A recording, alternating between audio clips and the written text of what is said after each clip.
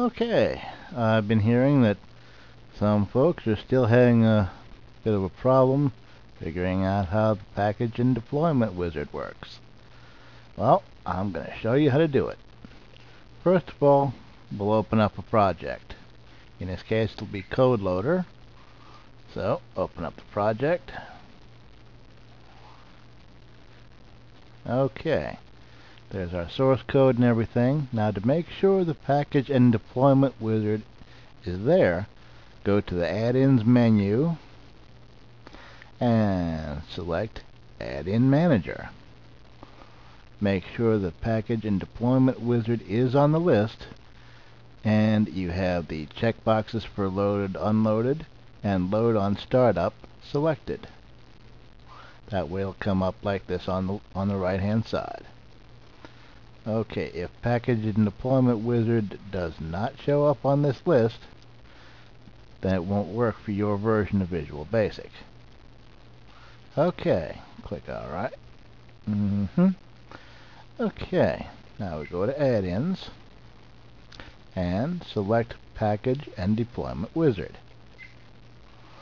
Okay, at this point we can select Package, and anytime it asks if we want to recompile, do so and make sure everything works fine. And we save it, of course. That goes without saying. Okay, now we've already got one in here, a packaging script called Code Loader, but you can do none if you want to start from scratch. So click Next and select Standard Setup Package. From there we're going to define where it's going to compile this package at. Okay, it normally starts off at the package folder, which is inside of the project folder. But you can change that at anything you like. But we're just going to stick with package for now. So click Next. Let's see. Now it currently doesn't exist, so we'll create it. Now a lot of times when you're using HTML help, it's going to give this error. But we can ignore it by clicking OK. That's just one of the little bugs we have to work around now and then. Now you'll see here, this is a list of everything that's going to be included in this package. All the dills, all the controls, all the files, including a runtime package.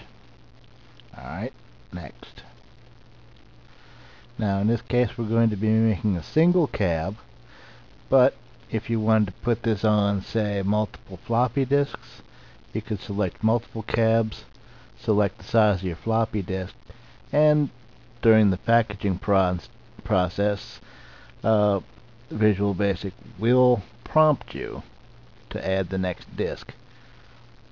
But in this case we're going to do single cab to the hard drive.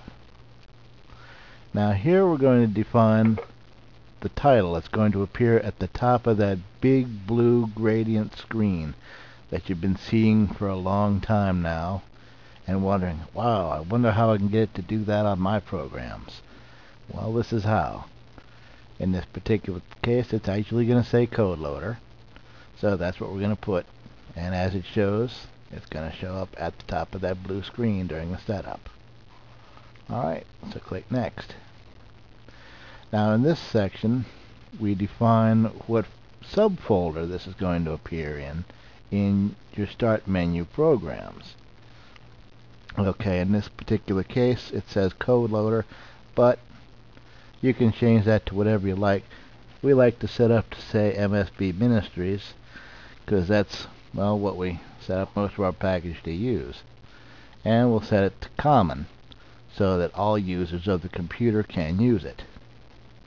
Alright, click OK, and click Next.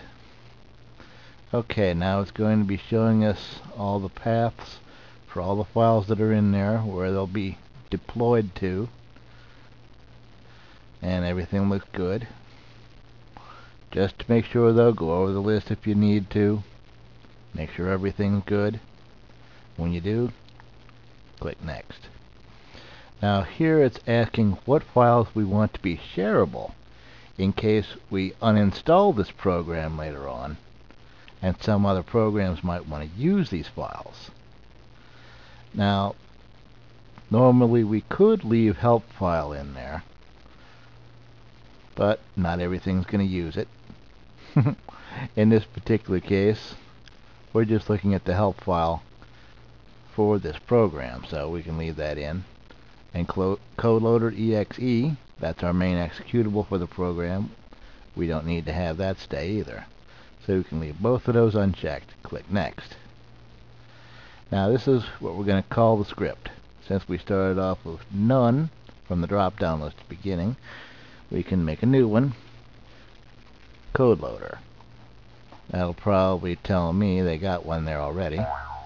Yeah, because I had it previously. But we can overwrite it as with any name. Alright, it's creating it. And once it's finished creating it, it's going to drop us down into this.